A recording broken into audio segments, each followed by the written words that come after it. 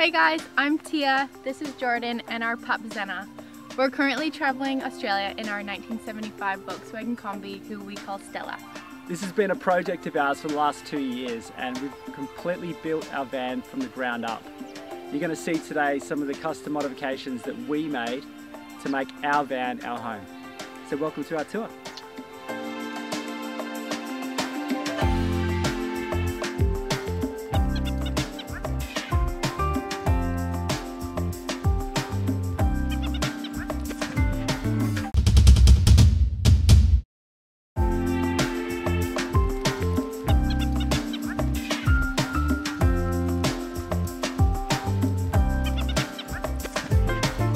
First thing I'll show you is this secret drawer, which slides out and becomes our kitchen.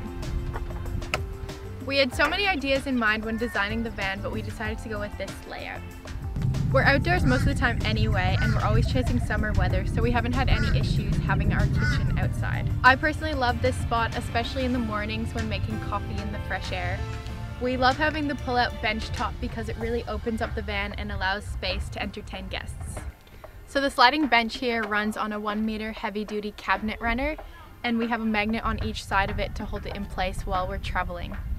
We left this bit here open intentionally so that we have easy access to things like our coffee maker and our mugs. We made these little macrame holders for all of our glassware so that they don't break when we're driving too, and they've been super handy. Inside the bench here is where we keep cookware, glass mugs, and a few pantry staples. We actually just bought this little Omnia oven. It's a Swedish design and allows you to cook things like bread and whatever else that you'd put in the oven. So we haven't used it yet, but we're super excited to have that in the van, a little luxury.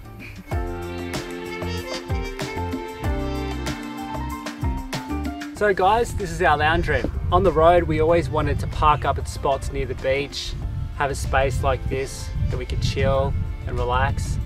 And so we made this area with these 2 bench seats where we can just kick back and enjoy the van and enjoy the outdoors.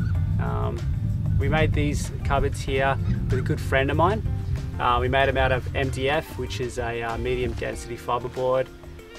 They handle the water really well, so if we've got any like towels and things that are wet, it doesn't matter too much. They're also lightweight and really heavy duty, so it's been perfect for the van build.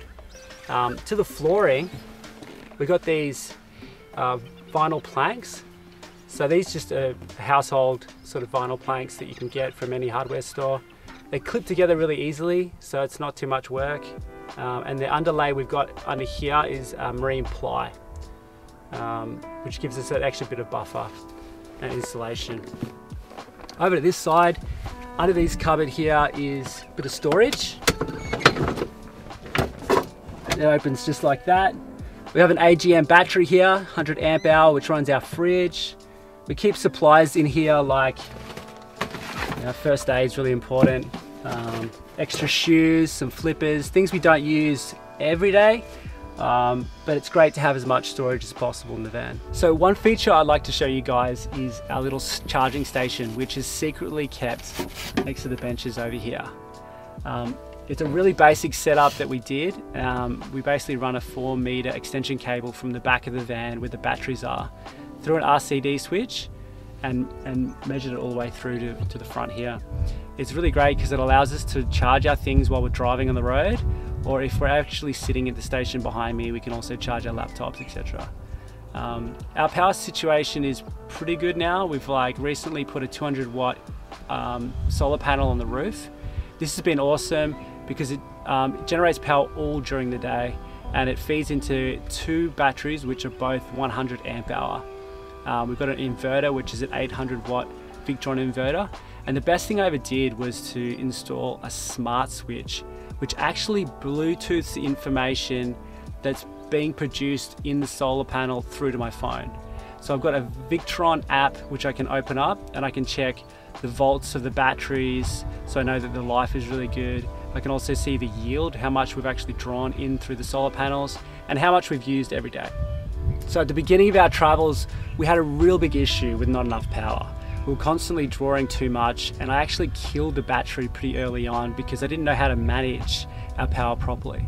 So having these upgrades was really, really important to us, and especially like if you're doing a life where you're living nomadically, so you are on your laptop daily, you are getting that camera out all the time, you're going to need to charge things naturally, and we wanted to be off the grid, so it was super important to invest a bit more money, get the solar panel, get the gear, and now we feel super confident that we could be anywhere and we could still be producing enough power so we could live every day comfortably. So in this corner here, we have a few not so essential van life items. So we have things like vintage vases and candle holders, which we use for some of our photos. I have a little shell here, which was passed down from Jordan's grandma, which I love. And yeah, just a few other things that make us happy. When designing the van, we do spend a lot of time in here, so we wanted it to be a little bit like vibey.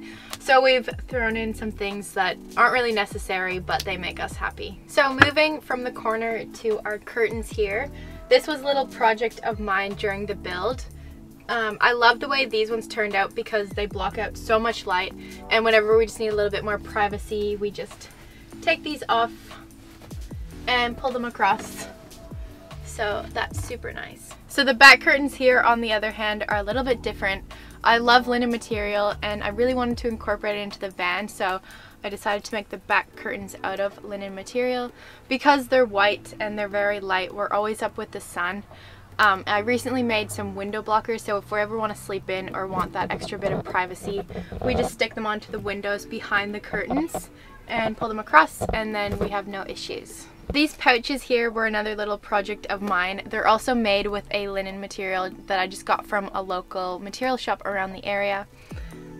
What we keep in here is just things like our journals, some books, pens. I like to draw, so I have my little notepad there.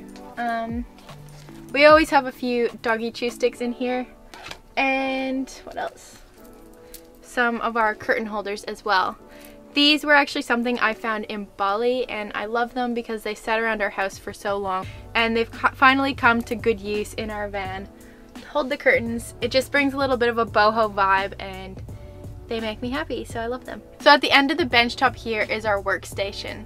We work whilst on the road, so I do spend a lot of time sitting here editing photos and answering emails. We also love to do art, so it's great to have a space like this that we can just sit and enjoy and do our drawing or painting or whatever we feel like doing. We usually try and park up in a nice spot with an ocean view or a park to make our work atmosphere a good one.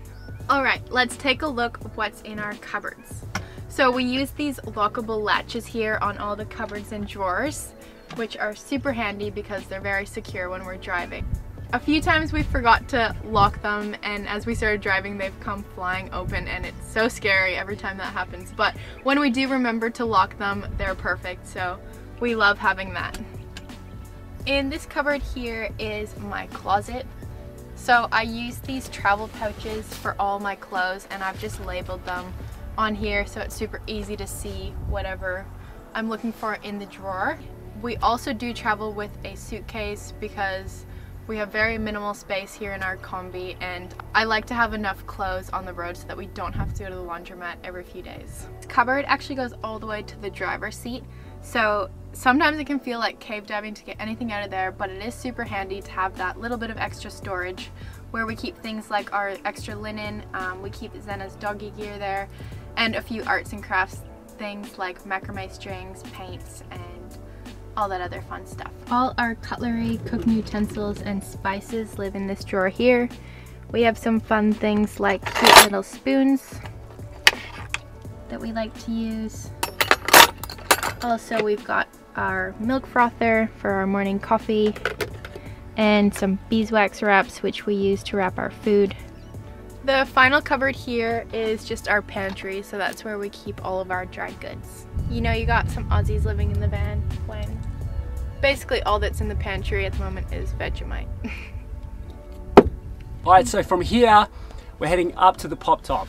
So this pop top is one of the reasons we bought the Kombi in the first place. It's probably my favorite feature of the whole van. It stands quite tall, so it's I'm 5'10", so it stands over me about 10 inches. So it's heaps of space up here. lets in a lot of ventilation, which is important for especially when we're sleeping. So these just fold down and I can put them up again. The pop top is only like something that takes 2 or 3 minutes to set up, or if we need to take off, we can just pull it down straight away, and it clips on with these little clips here. Tia put this cute little basket in the corner, which we keep some of our fruit and things like that. And to the back side here, we have storage. So when we're sleeping, we use this space up here to carry things like my guitar and some of our luggage and things like that. Super handy for when we're on the road, and yeah, we're just wanting to set up quick and get things ready for bed. This rock and roll bench seat here pulls out and becomes a queen size bed.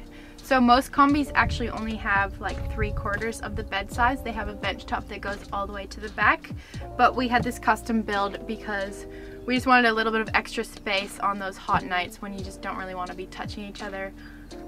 It's a lot nicer.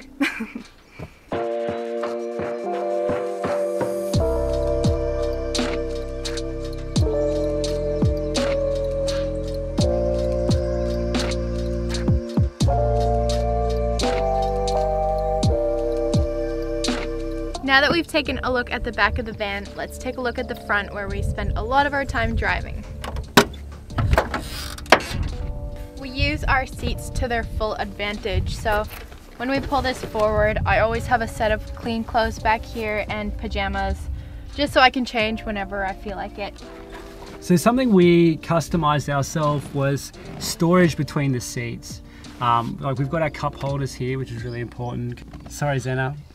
Underneath here, you'll see that we've got some extra bench space for things that we want to have quickly on hand. So things like our camera gear, electronics, some materials, cosmetics as well, we keep in here, and it's really handy to have just between our seats because we do spend so much time up the front. So to the back of the Kombi is the engine bay. The 1975 VW Kombis are 2 litre. Ours is a twin carb, and it's a stick shift, so I have a lot of fun driving it. I know pretty much nothing about mechanics, but owning one of these cars means you get pretty familiar with it very quickly. So we had ours fully rebuilt 2 years ago before we took off on the road, and it's been really reliable since then, which is great. Probably done over 20,000 Ks, and it's yeah, not missed a beat really. So I'm originally from Canada and Jordan is from Australia, and we met when I was here on a working holiday visa. Straight away we started doing road trips to places around Perth, and we just loved it. So van life has come really natural to us because we've kind of always done it together. So originally we didn't have in mind a particular type of van to take on the road. Tia was a little bit obsessed with combis, and I thought the vibe was pretty cool.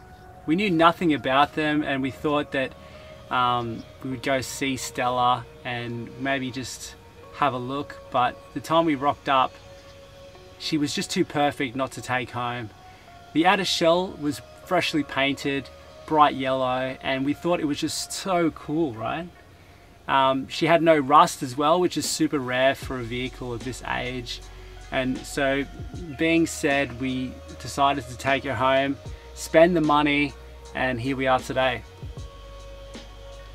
One major advantage to having Stella was the fact that she was completely empty inside. We had the canvas and the pop top attached, but everything in here we were able to customize ourselves, which was super fun to do. Like, we love a lot of the details that go into making this van ours. We hope you guys enjoyed our van tour. We are about to travel up the east coast of Australia, so if you'd like to follow along, please check us out on YouTube or Instagram at 75vibes_. We'll see you guys soon. Yeah.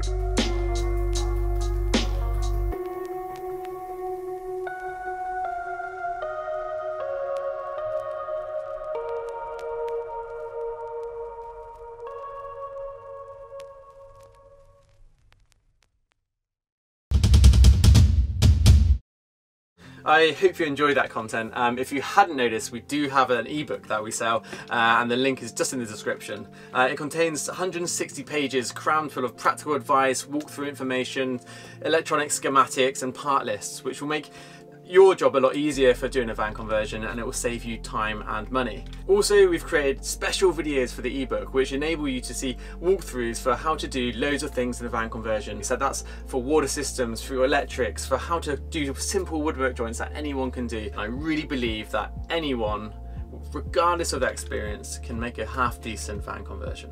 Thanks for watching. We really appreciate you watching our content, and we put a lot of effort to make it interesting, informative, and find those cool projects to feature on our channel. Consider subscribing, leave a comment, and we'll see you next week.